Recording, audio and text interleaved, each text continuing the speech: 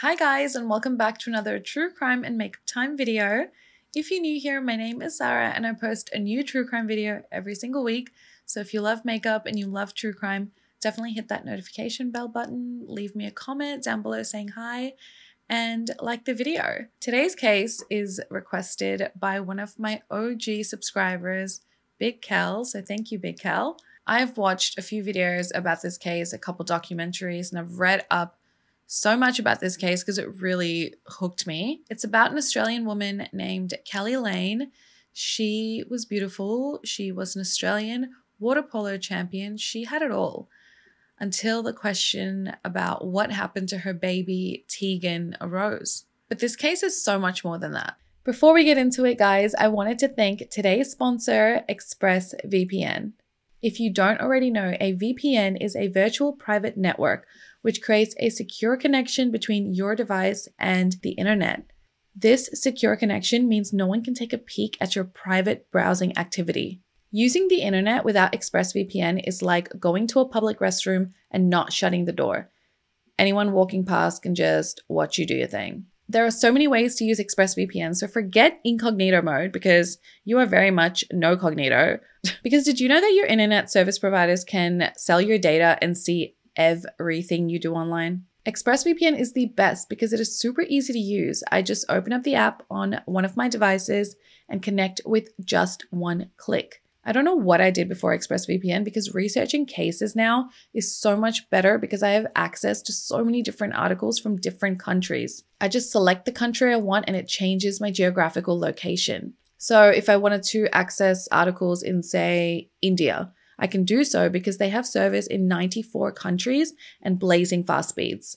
Also, my favorite, Jay and I have been together for practically our whole lives. So we really need to spice up our Netflix and chill game. Yes! Did you know you don't see the whole Netflix library? They are hiding thousands of shows from you based on your location. And what better way to do that than to hop on over to Spain and watch some spicy telenovelas? We watched The Reconquest and it's so good. It's about old childhood sweethearts spending one night together, which leads them to revisit their past and discuss their future. So shut that restroom door and protect your privacy online and go to expressvpn.com/ZaraV to get an extra 3 months of ExpressVPN free.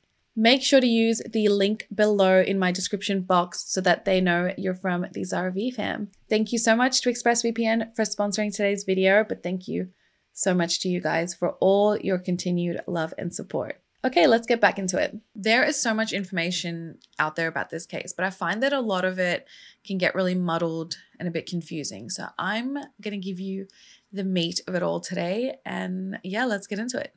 Keli Lane was born on 21st March 1975 to a well-known surfer, rugby player, policeman, Robert Lane, and his wife Sandra, who was a hospital worker, but she was also a water polo coach.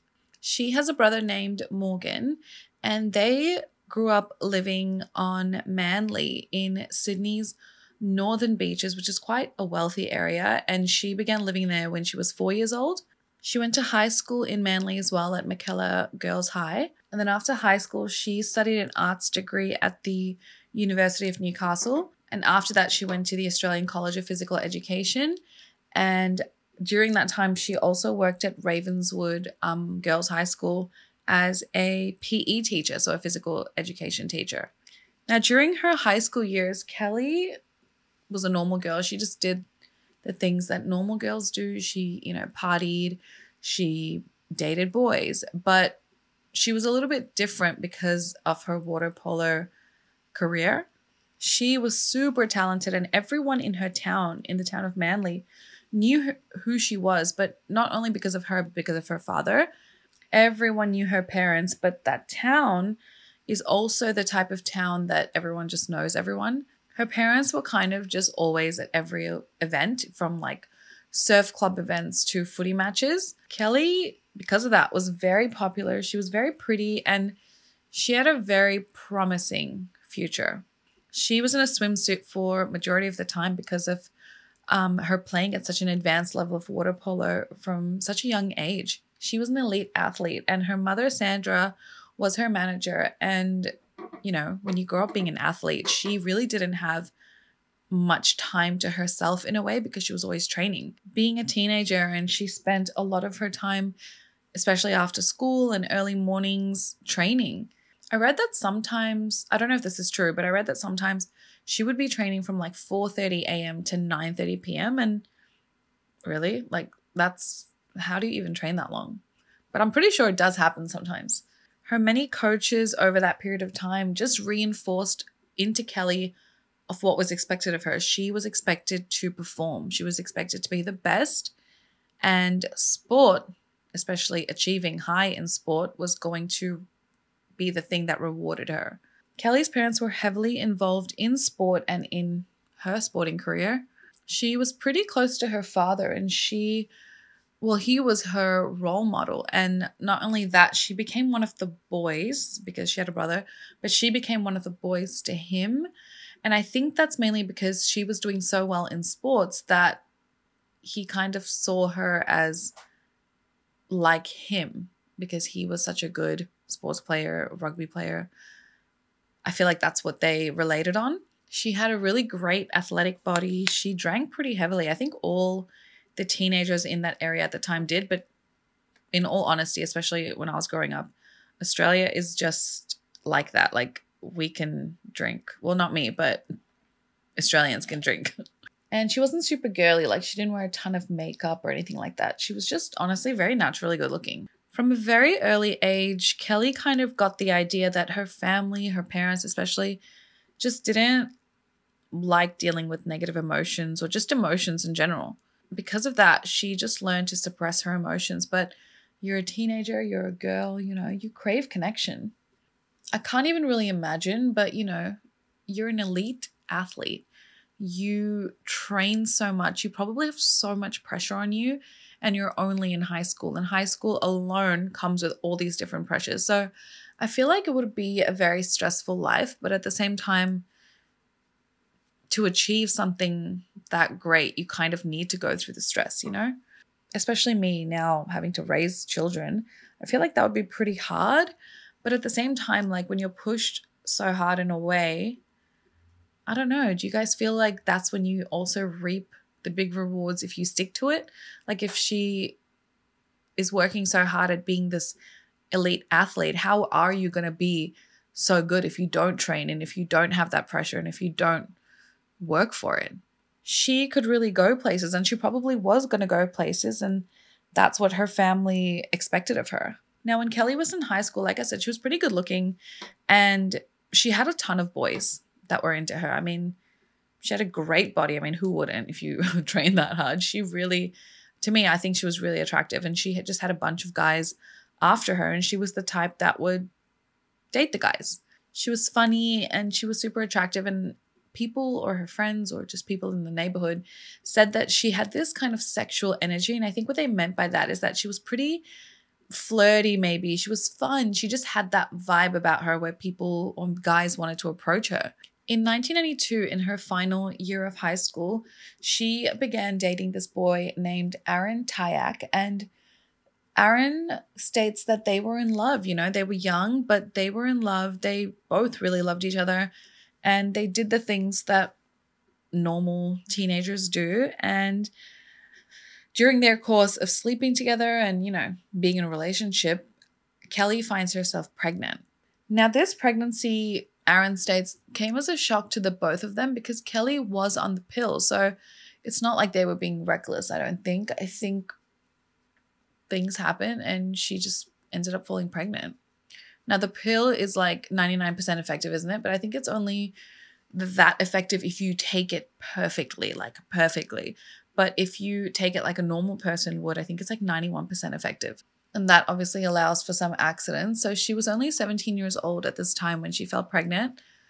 So because of this and because of all the pressure and the belief of what Keli was supposed to be was on her shoulders. So she decides that she doesn't want to proceed with the pregnancy. So she decides to terminate this pregnancy. Now, Aaron and Keli, they both agreed to terminate the pregnancy, but Aaron states that Keli was actually super devastated, but she had to focus on her sports. She couldn't have this baby. Everyone was depending on her. She couldn't be the one to disappoint her family. Keli also dreamt of making the Sydney Olympic team, so she had to focus. Now, when she fell pregnant and had this termination, the both of them never told anyone. They just decided to terminate the pregnancy, but keep everything a secret. A couple years later, in 1994, her relationship with Aaron, it ends. And I'm not sure if this next relationship that she has is when, did she have this relationship while she was with Aaron, or if it was after Aaron? But she ends up having this affair with a married man.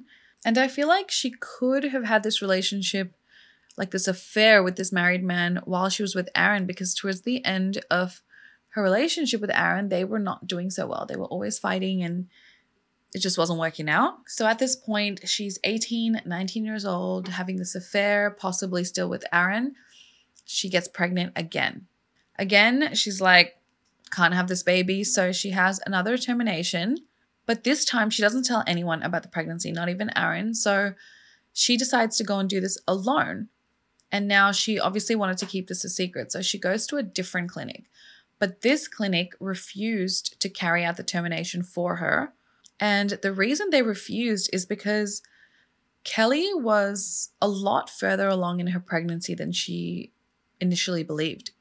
She was 20 weeks pregnant. So she had to return to the original clinic that she had her first termination at. And this was not ideal for her because she didn't want to be remembered, as the girl, oh, here I am again having another termination, So that's why she was trying to be sort of under the radar, but she ended up having to go to that same clinic. This time, I believe, I'm not sure what happened the first time, but this time she gives the clinic wrong information and makes up a fictional story about her circumstances because she just didn't want to be traced back to her. And I'm sure some of you guys can imagine or know, 20 weeks, the baby is 5 months old. So it's not an embryo. Not that I'm justifying it, but I'm saying that it's a baby, So the procedure is a lot more invasive, a lot more. And it's a very traumatic experience, especially when you're doing it all by yourself and there's no one to support you. So I can imagine how difficult that must have been for her. But at the same time, Keli is choosing to do this way, and she's choosing to do it alone. She very well could have told Aaron, but if she was cheating on him, there's a reason why she couldn't tell him. Now, in the documentary, Keli touches on this termination, and she states that after this one, she actually wasn't offered any counseling, which to her caused her a lot of grief. And this possibly may be the reason, or was the start of her extreme secrecy. She stated that after this abortion, she did not ever want to go through another abortion again. But one thing that was strange about that statement that she made, if you didn't give your right details, how are you going to be offered counseling, right? Maybe they did try to contact you, but if you didn't give them the right details, they can't. Now, one thing that kind of, at least when I was first reading about this case, you hear about these pregnancies and the terminations, but remember, she's a water polo player. She was still playing during this whole time.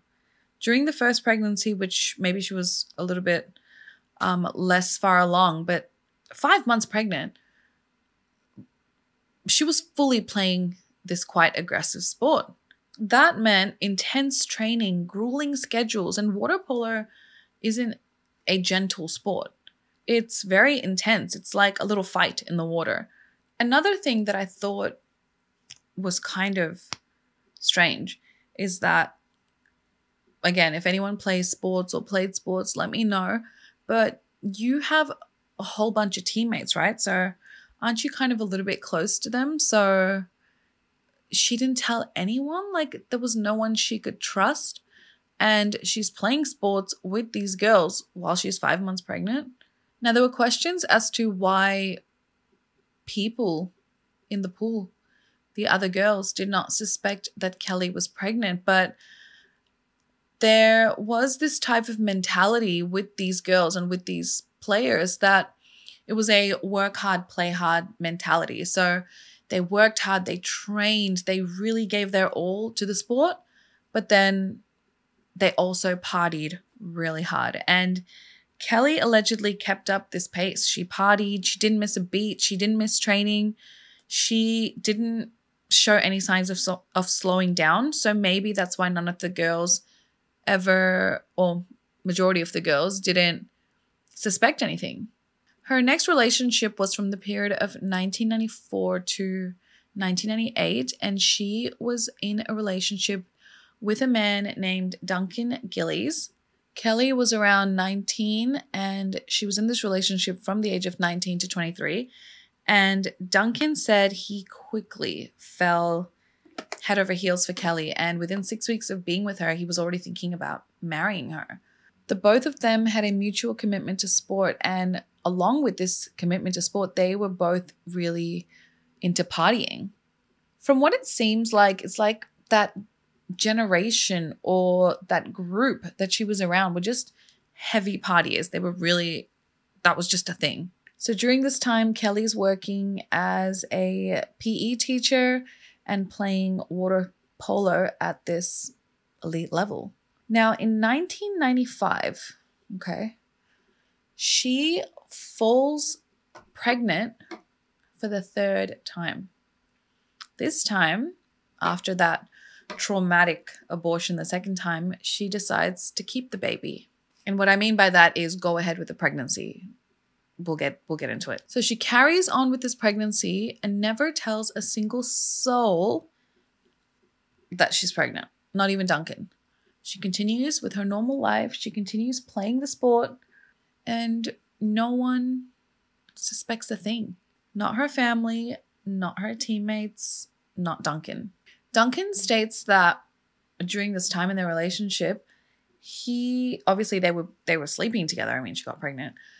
But anytime they would sleep together, Keli would only sleep with him in this one position, which was spooning, which is from the back, laying down. And every time he tried to cuddle her or put his hand over her stomach, she would like push it away. Her teammates would later on say that she always would cover herself up with a towel, and she never did that before. And she would do this thing where she would like cover her bottom half with a towel, walk to the edge of the pool, and then like slip off her towel and then slip into the water, like instead of just walking around in the bathing suit. Keep in mind, her mom is her manager, right? So her mom is seeing her in a bathing suit a lot of the time. Doesn't suspect a thing. A lot of people, from what I was seeing online, they were like, how could anyone not know she was pregnant? I mean, she would have had to have a belly, blah, blah. But I don't actually find it that crazy. I mean, by the 9th month of her pregnancy, maybe that's a bit like, how do you not notice?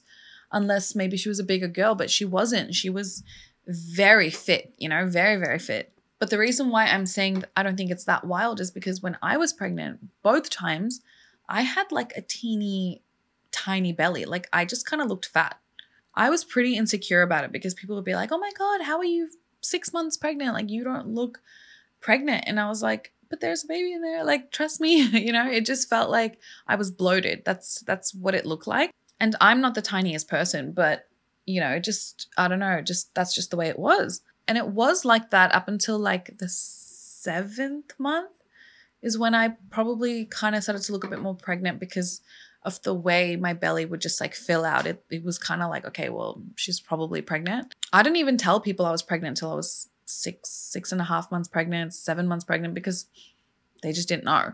Keli, if she was tall, maybe she had a long torso. If you're athletic, your ab muscles kind of can hold your belly in a little bit differently. And maybe that's why it wasn't so obvious. But also with each subsequent pregnancy, you do show a little bit faster.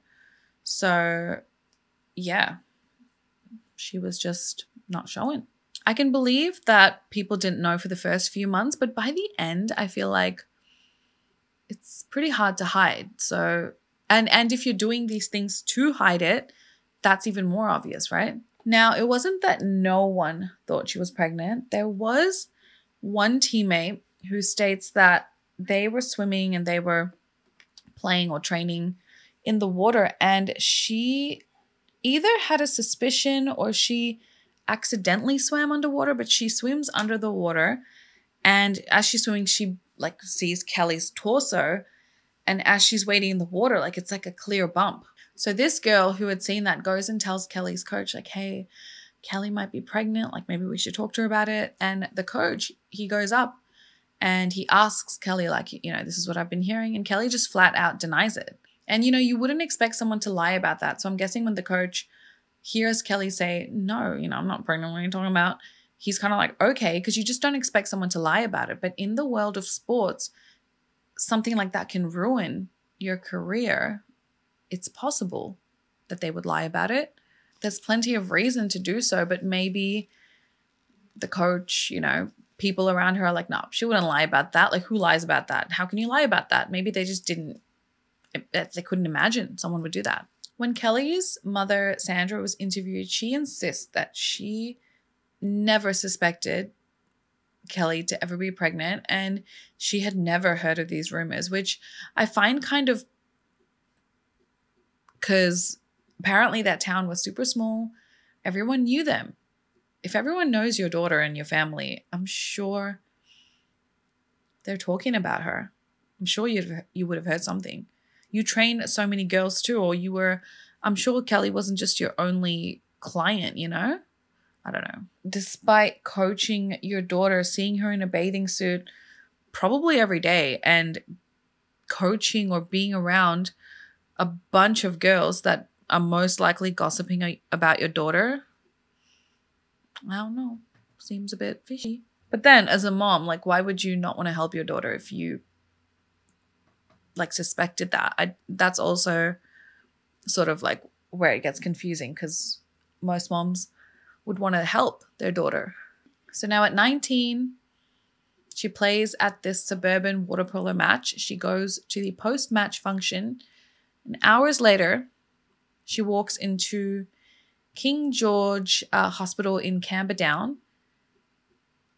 in labor and gives birth to a baby girl. She decides to adopt the baby out, and her daughter is quietly and quickly adopted to a couple. And on the birth certificate, she puts down Duncan as the baby's father. He has no idea that this even happens. Now, after she gives birth, and while the adoptive parents and the adoption is being arranged, Keli does have contact with the child as she helps in like agreeing to who the adoptive parents are going to be. Now, the thing that blows my mind, apparently during that game, that suburban game, she was having contractions the entire time. But she goes ahead and plays the entire game. She goes to the post-match function and then quietly like, okay, it's time to give birth. Like, she goes and just gives birth without anyone knowing. Like, wow. She must have either been super ashamed, very afraid, or both, to just be able to do this. Like, the strength that it takes to do that, my goodness. To hide such a massive event in your life, I know it can be shameful to some, especially being so young, but it's just like, it blows my mind. Now, it's stated that Keli was actually brought to the hospital by a man who wheeled her into the hospital in a wheelchair, and the doctors initially thought he was her boyfriend, but she was like, no. And this man has never been found, or maybe he just doesn't want to come forward, but what I think, it's just what I think, maybe he saw her in pain from her contractions. Maybe she waited till hours later. I mean, contractions can take that long, especially if it's your first birth, but maybe he saw her and then he helped her and wheeled her in, and just never came forward. Maybe he didn't even know who she was. Like, he just didn't remember. So then, obviously, because you've just given birth, you can't just leave. And I'm sure she would have if she could, but she spends the next 2 days recovering from her birth in hospital. And at the same time, it was her birthday. She was turning 20.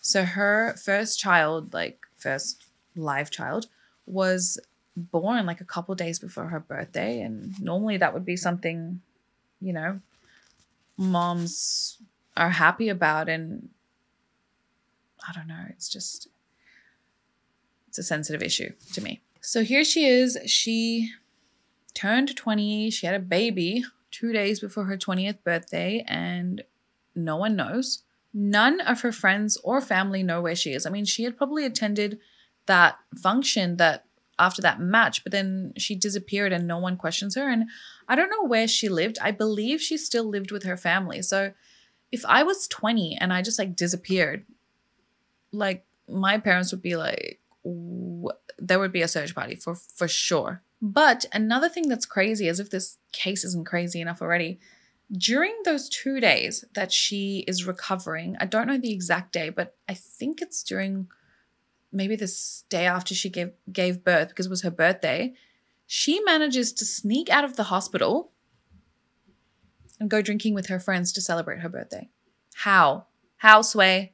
I'm not judging her. I just find it wild. Like, how the hell did you manage, first of all, to play an intense sport while you're having contractions and then sneak away, give birth, have the baby adopted, celebrate your birthday, sneak out to go drink because you need to celebrate your birthday? Like, she is tactful.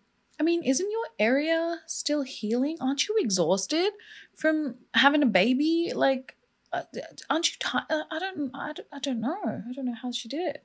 Another thing is, where's the baby? Because I don't think the baby just gets magically adopted within a day. And I've given birth in Australian hospitals, right? So you have the baby and then they wheel the baby in like this little glass bassinet or plastic, whatever it's called, bassinet. And the baby stays with you the whole time. Like, you know, in the movies when you see the baby goes off to like this nursery room, that's what I thought happens. I thought when you give birth, the baby goes to a nursery room and you like sleep. But that's not what happened with me. But maybe back then it was different. Maybe the baby stayed in a nursery. Maybe she asked the nurses, can I just go do something and have a break and someone watch it? Because they don't discharge the baby until the baby passes all these tests. So unless things were very different back then, I'm like, what? Where was the baby? How long did you go drinking for? And then were you breastfeeding? Because how did you drink? Like, it's just confusing. Also, again, unless things were very, very different back then, I wasn't allowed to leave. I was trying to leave the hospital. I was like, get me out of here. But they don't let you leave. So I think the more I'm saying this, I think she snuck out. And I think I read somewhere that she did, but I just don't get how she did it. So I think, yeah, she had to have. So now, early 1996, Keli is 20. She gets a job now being a teacher at a private school, continues her water polo career, and she goes on to represent Australia at the World Championships in Canada. And I think she receives like a silver medal. So she's very good. Okay, now if you're like me, you're thinking the same thing. She's 20. She's gone through like 3 pregnancies, all kind of traumatic. I mean, they are all traumatic. 2 terminations, 1 live birth, and adoption. Maybe now Keli would honestly be afraid of having sex. Maybe she would be more cautious. Maybe she would be like, okay, maybe I'll just take a break from sex for a while because I do fall pregnant very easily. But sadly, no. 1.5 years later, after giving birth to her first daughter, Keli finds herself pregnant again. It's now her 21st birthday and she's pregnant. She's actually 4 months pregnant and she is surrounded with all her family and friends. And she's drinking, she's partying, she's enjoying her life. And I've seen the photos of this 21st birthday party. And again, you can't tell that she's pregnant. I think she's wearing jeans. If I'm thinking of the right photo, I think she's wearing jeans. And jeans would hurt if you have a big belly. So she's just one of those people that doesn't really show. And the strange thing to me is she is in this long-term relationship with Duncan. They seem to be in love if he's thinking about marriage. And you can't confide in him. So what type of relationship is this really? I'm just genuinely curious as to what's going on, why they're clearly sleeping together. She's getting pregnant by him, but she can't tell him. This seems to be more of a Keli issue. I mean, you're having sex with him consistently enough to fall pregnant every few months, but unless you're cheating on him, you know, unless you're with another man and it could be this other man's baby, why not just confide in him? Why not? Who knows, Keli? The craziest thing about this case, as you guys can imagine, is the fact that she just falls pregnant and manages to hide and conceal these pregnancies from everyone. I'm guessing majority. I'm guessing there are some people that had suspicions, but majority of people, you know? From Keli's point of view, she thought concealing these pregnancies wasn't a big deal. She was like, it's not even that hard. In her eyes, it was almost too easy. She would just wear baggy clothes, cover up herself with a towel, and just continue on with her normal life. And people say that she, like what I'm saying, she carried her pregnancy very differently, at least differently to what most people would visualize what a pregnant woman looks like.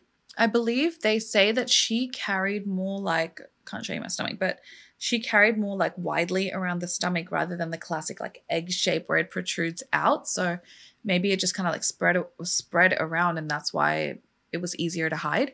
And because she was this elite athlete, she knew how to compartmentalize pain.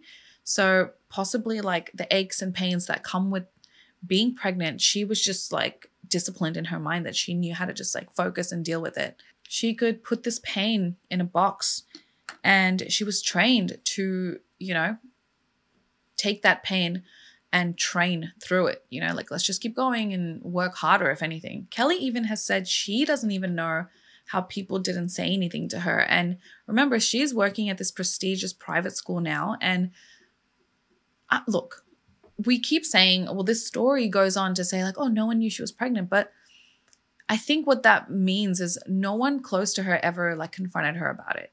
And there were rumors going around about her being pregnant. So clearly there was some idea. Some people were not that dumb. They kind of had an idea, okay, maybe she's pregnant. But Keli kind of walked through life pretending that oh, nobody notices my changing body. I'm just going to put a towel. No one's ever going to know. And that's just how she went through it. And I guess because no one's confronting you, you're just no one knows. Now, no one really gossiped. Well, many people didn't actually gossip about Keli in this private school, but as she walked through and as the months progressed and as her belly was growing, parents would look and, give her sneering glances and make comments maybe between each other. And it's just a shame that no one ever confronted her. And I think this more so had to do with the fact that, this teacher might be pregnant, but she's not married. Back then, maybe that was just more of a stigma. One of her teammates does say that she regrets not confronting Keli and not asking her hey, how are you? Are you okay? Things like that, because just to offer her support, because she states that there were times when people would question it, and especially the fact that she would walk to the pool with a towel around her waist and then take it off at the poolside and slip into the water. It just wasn't normal, because I'm guessing when she wasn't pregnant in those few months that she wouldn't be pregnant, she wouldn't do that. And then she'd fall pregnant and then do it again. So the thing that I find mind-blowing about it is that if you are her teammate, you probably know her a little bit better than a regular friend. Why isn't anyone asking her? And especially if you guys are having these suspicions every few months, or you're this girl's getting pregnant every few months, but there's no baby. What's happening? It's just strange situation. In April 1996, Duncan, Keli's boyfriend, he goes and he buys a house in a different suburb from where Keli lives. And it's around this time that he actually cheats on Keli with one of her teammates, actually. And from what I understood about this, that Keli kind of knew that this teammate was like that. She was kind of Mr. Steal Your Man, but she knew that it was possibly going to happen between her and Duncan. So anyway, so she wasn't really surprised. But also around that time, their relationship just started to unravel. And by 1998, they were done. And the crazy thing is, Duncan, he actually breaks up with Keli because he falls in love with another woman. And throughout this time, Duncan says that the whole time he was with Keli, he never suspected anything, even though she didn't let him touch his belly and they only seemed to have sex in the one position. But yeah, he just never suspected anything, and that was that. On 12th September 1996, Keli gives birth to her second daughter named Tegan. Tegan Lee Lane was born at Auburn Hospital, and a fun little fact, Jay was also born at this same hospital.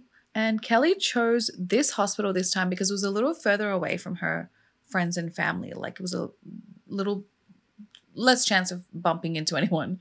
And I believe she initially tried to get induced at another hospital, maybe even a little bit further away, but they refused. So she gave birth to Tegan Lee Lane at Auburn Hospital. And this time when she gave birth to Tegan at Auburn Hospital, she gave her real name and her real date of birth, but she gave her wrong phone number and wrong address. And just quickly, in Australia, we have a thing called Medicare, right? Which has like all your details on it. You have to give that number, and then that's how you get medical, what do you call it? Medical care, right? So I wonder if it was different back then. Because how did she give birth in hospital for free without having like some details? Do you just give your name and address? If someone knows about what it was like back then, can you comment below? Because I have no idea. Because Jay's mom told me, like, she's shown me her medical records, because when I was researching this case and I found out they were born at the same hospital, I was like, oh, I wanted to see what the records were like. And yeah, it's quite extensive. So I'm just like, how did you just give like no information? So hospital records show that after Keli gives birth to Tegan, she actually did have some connection with her. She breastfed Tegan, she bathed her, she even slept with her. All the normal things moms do with their newborns. Baby Tegan was born healthy, and she even had conversations with doctors, and she had all her little checks done, and the doctors were prepared to discharge her and baby Tegan from the hospital. And they were discharged, well, due to be discharged very quickly, just 2 days after Keli had given birth. And this could have been because Keli requested it, but they were quickly discharged on the 14th of September, 1996. And normally when you have a newborn, they obviously do certain tests and stuff like that. And majority of the tests are just like physical tests, like they check the baby and they do like this APGAR score, I believe. But they also do a newborn heel prick test, which is they prick the baby's heel and they take blood and test the blood for certain conditions. And I believe you can refuse this test, because pretty sure when I gave birth to Alea, they asked me if it's okay, but I was like half delusional. I was like, yeah, do the test. But I remember when they were doing her heel prick, it's quite a lot of blood. Like, I know it's it's just from the heel, but Alea bled a lot. Like, I remember her socks were like bloody. So they do this test and then they give you the results. I believe they don't give you results. So if everything is good, you don't hear anything. So I know that that's kind of like a mandatory test, but Keli left the hospital without baby Tegan doing that. And I don't know if that was like, maybe she refused it, but I don't know if that's an error on the hospital's part. But basically, she leaves the hospital and there's no DNA of Tegan taken. So notes show that she was discharged at 2 p.m., but there's also like disputing opinions regarding that, because one of the nurses says that she was actually discharged at 11 a.m., but the note was taken at 2 p.m. And the reason why this is important is because the next time that Keli is seen, because again, most likely after she gave birth, she disappears again for 2 days. Maybe she just tells her friends and family, like, I was at whoever's house, right? But the next time after giving birth to Tegan and being discharged on the 14th of September, 1996, she is seen at her parents' house on the 14th of September, 1996 at 3 p.m. So if she was discharged at 11:12 p.m., there's like 3 hours, 4 hours from when her parents see her next. But if she's discharged at 2 p.m., there's only an hour between from when she left the hospital and when she's seen by her parents. But either way, when she arrives at her parents' house, she arrives alone. There's no baby Tegan with her. Then again, in true Keli fashion, She goes out that night, again, 2 days after giving birth, goes to a friend's wedding with her boyfriend, Duncan. I mean, phew, the baby came right before the wedding, right? So thank goodness so she can go to this wedding. But she goes to this wedding and acts like nothing happened. What baby? What birth? My vagina's fine. So now her family, or I think her mom, was at the wedding, and so were a bunch of her friends. Not a single person at that wedding thought anything seemed off. She gives birth, leaves hospital, goes home, changes into fancy clothes, meets Duncan, goes to this wedding. Like, she just carries on with her life once again. 4th baby, 2nd birth. I mean, doesn't a girl need to recover? It's just like, she's crazy. I mean, I don't know how she did this, but dang, the mind can be so strong. But a newborn isn't. So where is baby Tegan? Who's feeding her? Who's with her? Who's cuddling her? Who's caring for her? Oh my God, that's going to make me so upset. So now, fast forwarding 3 years. For 3 years, no one even knows about baby Tegan. No one knew she was even missing. I mean, no one even knew she existed. I mean, but who cares, right? Because we got to just move on with life. So anyway, it is now May 1999. Keli, you guessed it, she's pregnant again, but she's not with Duncan. So we don't know who this baby father is. But this time earlier in February 1999, she goes to another abortion clinic, however, in Queensland this time. But this clinic refuses to perform this abortion. And it is because she's even further along than last time. She's 25 weeks pregnant. In May 1999, Keli gives birth to her 3rd child, baby boy. And this time she also gives this baby up for adoption. Again, her family, no clue she was even pregnant. No clue that this was her 3rd live birth and her 2nd adoption. Now, during the adoption process, she is asked a bunch of questions by the social worker, and she lies and states, oh, it's my 1st pregnancy, and, I don't know who the father is, and all these. She just lies. She just doesn't tell the truth. Once again, she gives this social worker the wrong address and wrong phone number, which would turn out to be a huge, huge mistake. But again, Keli moves on with her life. She's just on to the next. However, because she gave the wrong information to this social worker and adoption agency, it made their job very difficult. And they tried to contact her and they were like, hold on, this information is wrong and we can't contact the birth mother, and they probably needed certain information from her. So that caused them to start digging into her file. The adoption agency had been desperately trying to get in touch with Keli to finalize the adoption, and they couldn't. So, because Keli had gone dark. So they were very concerned about the welfare of this child. They just have this child, but they don't have the adoption finalized, because I believe with the first adoption, she finalized it like in those 2 days, but this is a few years later, and perhaps the system had changed, processes had changed.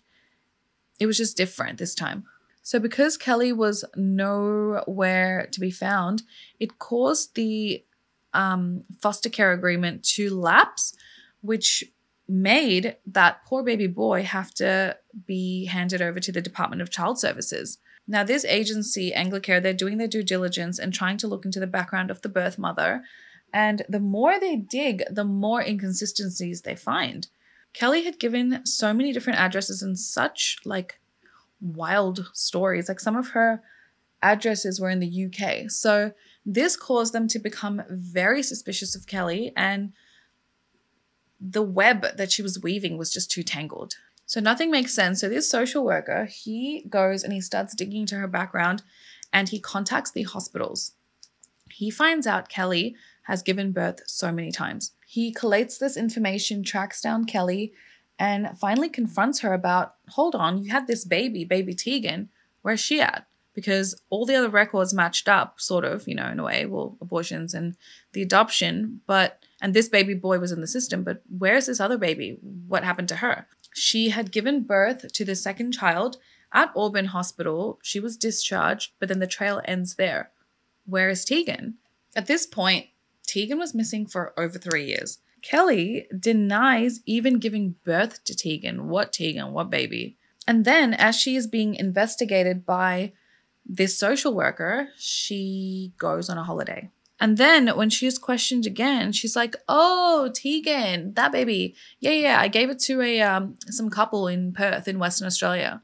Tegan lives with this family in Perth, but I haven't had contact with her in a long time, so just don't ask me anymore about it. She said, this couple befriended her and supported Tegan and her, and she now hasn't had any contact, and she doesn't really know any details, so she's not sure herself, so we can just leave it at that. Now, this social worker, obviously after she failed to give him the details and the information he was looking for, he's like, nah, something is sus. So he handed over this information to the police. So now this matter is with the police, and the police are policing. I mean, they have a full investigation going on, but Keli's just like, anyway, and she's just living her life still. Once again, when she is 25 years old now, she falls pregnant in the year 2000. Now, this is the first time she chooses to keep the baby for herself, and the first time she shares this news with her boyfriend and her friends and family. This time, Keli sees a doctor regularly, which she didn't do with any of her previous pregnancies. She doesn't cover anything up. There are no deceptions. Now, I was curious as to why this time, why did she not feel the need to, what about her career and everything now? Because, she's still quite young, 25. But is it just because these little few years, between 20 and 25 made a huge difference in how she would have been perceived? Did time progress to the point where now being unmarried and having a child is no longer shameful? Or was it because this police investigation and this social worker were sus about her? So now it's no longer something to hide? Could she not get away with it again? I mean, I don't know. Now, as this investigation into missing baby Tegan ramps up, Keli is questioned once again. And this time during the interrogation, she admits to all 5 pregnancies. She says that Tegan's father was an older man who she was having a secret relationship with. I believe she admits to having this affair while she was still with Duncan. She then states that after giving birth, this man took Tegan into his care 2 days after her birth on the 14th of September 1996, when she was 2 days old. She says this mysterious man, his name was Andrew Morris, but she's unable to give any further details, address, location, anything about this mysterious man. She says she met him at a pub and they just had a very brief relationship. They had a quick little affair, had only known each other for a few weeks before she fell pregnant with his child. She said when she found out she was pregnant, she tells Andrew he called her a slut and accused her of trying to trap him into a relationship, and that after Tegan was born, she, after she gives birth, after she's discharged from the hospital, she hands over baby Tegan to Andrew Morris and his partner, which is a woman named Mel. And this exchange took place right outside the hospital after she was discharged. And also Andrew's mother was present. So it was Mel, Andrew, and Andrew's mother. She then states it was this trio that drove her home from the hospital before she went to that wedding. Now, when Keli is being interviewed and giving all this information, she's actually 7 months pregnant at the time, and nobody knew. The police officers didn't even know. So clearly her body and her genetics just held a pregnancy very differently. Now, you would think the police would be super desperate to find this Andrew Morris and locate him to locate baby Tegan, but they were doing like a half-assed job. 2 months later, Keli gives birth to a little girl and the investigation just goes quiet. That is until a new detective takes over the case, Richard Gort, and the investigation opens right up again. Months had passed at this point, and the detective brings in Keli one more time for questioning, and she gives the same story. You know, she had this affair. She gave birth to baby Tegan. She gave it to this guy named Andrew. But this time, the name of the man, still Andrew, but his last name is no longer Morris. It's Norris. The detective was like, "Get?"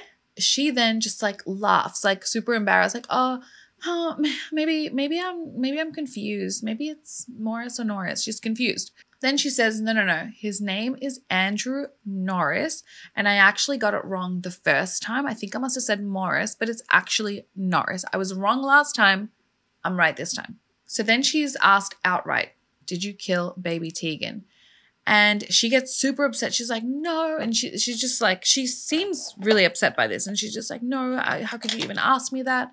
I would never do such a thing. And then she asks the detectives to turn off the tapes that are recording her because clearly she knew she was being recorded. And obviously they don't do that. And she goes on to say, well, what happened to baby Tegan is between me and Andrew Norris. Like, I don't want my parents to find out about this. No one knew. And I don't want them to know what's going on because no one knows about any of this. From this interview, she seems to be pretty upset about what other people are going to think.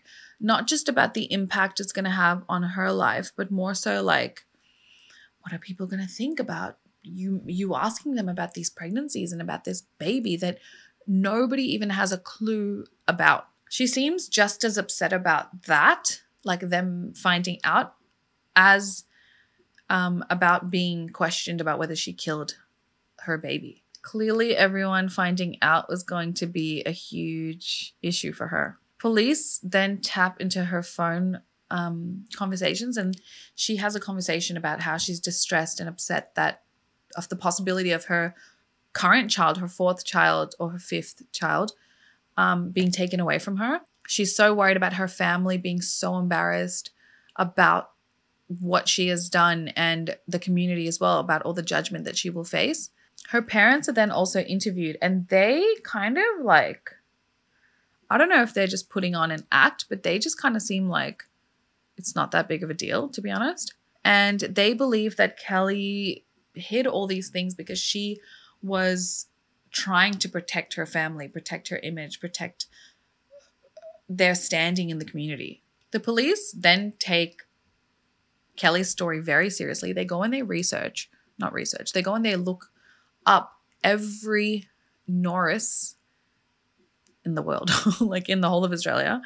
And they look for this man born between certain years because of the age she claimed he was, except for 4 that they couldn't track down. And Keli had obviously said, like, this is where I slept with him. This is where I met him. Like, she gave locations and apartment buildings, not real addresses, but just like, oh, it was this apartment right here. So they went and they looked into all of it, and they looked into past rental histories, records. They really looked. They went through the records of Sydney University, where Keli claims that Andrew studied. They also went through every single like school record looking for a girl named Tegan that would be born on that date. She would have been 9 years old at the time, and they checked 86,000 birth registrations. They thought that maybe someone who had taken Tegan into their care would have registered her birth around that time. All of Keli's details and private life was searched, her medical history, her telephone records, everything. And there was like this massive search for baby Tegan, or a little girl named Tegan, and nothing. They found nothing.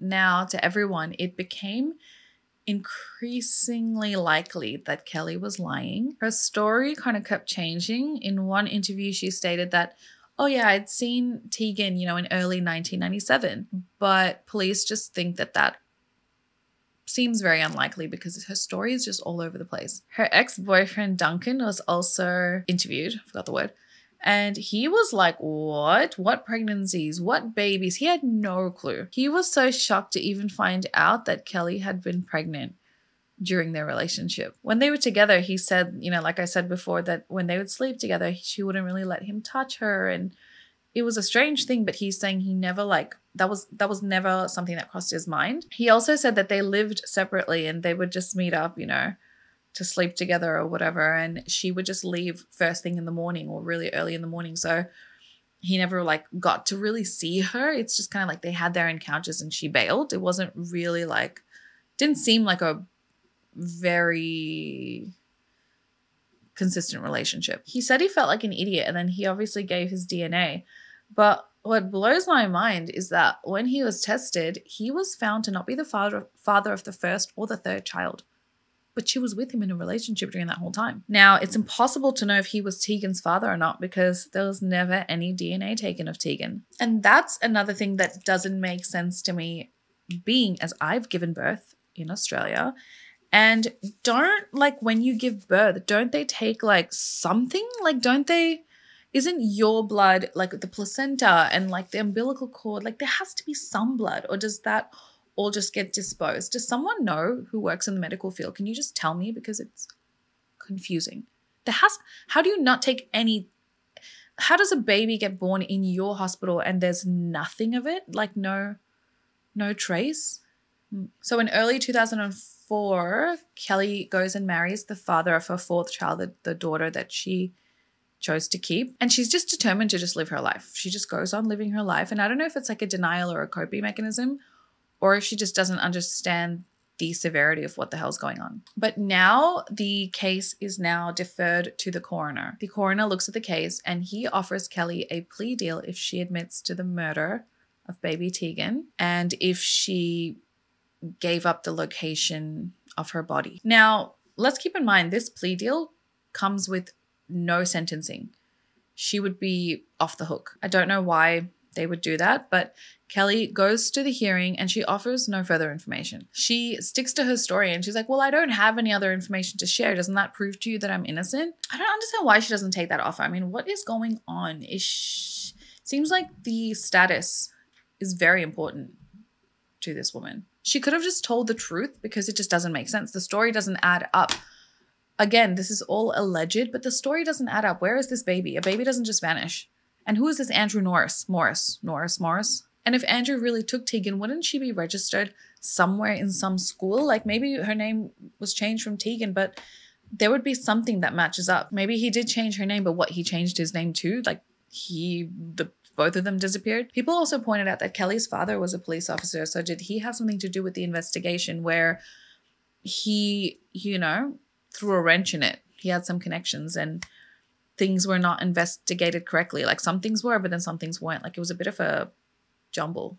Now, the thing about this case, when it was happening, I didn't really hear about it. And the reason for that was there was no information about this case available to the media because there was a non-publication order placed. But when Keli refused this plea deal, it was all right, dismissed, publicize. In February 2006, the coroner concludes that baby Tegan is most likely dead, and this case is now referred to the homicide squad, and the police finally conclude that this Andrew Norris is a fictional person. Now, the police, they don't have any evidence, conclusive evidence about Tegan's death. They don't have a body. So they decide not to move ahead and charge Keli with anything, but they pass this case on to the Department of Public Prosecutions, and in what they deem to be an unusual step, because there's no body, there's no evidence. On 17th November 2009, they charge Keli with the murder of Tegan Lee Lane. Keli pleads not guilty and the case moves to trial. So the matter was heard in the Supreme Court and the prosecution alleged that Keli fell pregnant 5 times over 7 years and in the 1990s terminated the first 2 pregnancies, gave up the 3rd and the 5th babies for adoption, and murdered her baby Tegan Lee Lane. They believe that the murder took place on the 14th of September 1996, the day she was discharged from the hospital, and that Keli concealed all these pregnancies from her friends and family, and she did this in order to protect her personal image and reputation. They produced evidence that as a motive for murder, Keli was willing to abandon all her children at birth to increase her chances at competing at the Sydney 2000 Olympic Games. They also believed that these children would interfere with her educational plans, her social life, what her family thought of her status in her social and her friends and her family circle. They also believed that this murder of Tegan took place because on the 14th of September, remember, she attended that wedding, and that this wedding was a potential motive that, what am I going to do with this baby? I can't take this baby to this wedding and everyone's going to like know about what I did. And that she needed to get rid of Tegan to permanently hide this problem and the evidence of having a whole pregnancy and giving birth from her friends and her family. Keli's constant story changing, and this Andrew Norris, and then, I gave the baby to this Perth couple. All of this was an indication of her guilt. Keli's defense, on the other hand, based everything on the fact of, well, if Tegan was killed, where was she killed? Where was her body? They claim that even if Keli had killed Tegan, they cannot prove that she did so deliberately or with the intention to kill Tegan. How crazy is that? In the absence of evidence, in the absence of a body, in the absence of, well, where did she do it? How did she do it? Where is the evidence? They believed that the jury should acquit Keli and she should not be held guilty for murder. The trial lasted for 4 months, and on 13 December 2010, the jury found Keli guilty, but guilty of lying under oath in relation to the adoption of those 2 babies that she adopted out.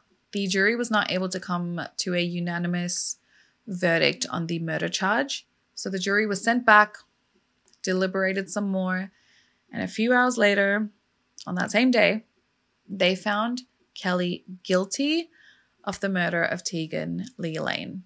On 15th April 2011, a few months later, Keli was sentenced to 18 years in prison with a non-parole period of 13 years. She will be eligible for parole very soon on the 12th of May, 2023. Very soon. A few days later, there was this claim that a taxi driver had seen Keli dump a baby on the side of the road. He states he was a taxi driver that was taking Keli home from the hospital, and he says he picked up Keli from Auburn Hospital, and on the way home, they stopped on this road called River Road. She asked him to stop, and he did so at her request. She gets out of the car, takes the baby, puts it on the side of the road in the bushland, and gets back in the taxi, and then they drive on over to Manly. The driver says he then returns to the site where he believes that she placed the baby, and he finds a woman there. This woman apparently tells the driver that, oh, I'm going to attend to the needs of this baby.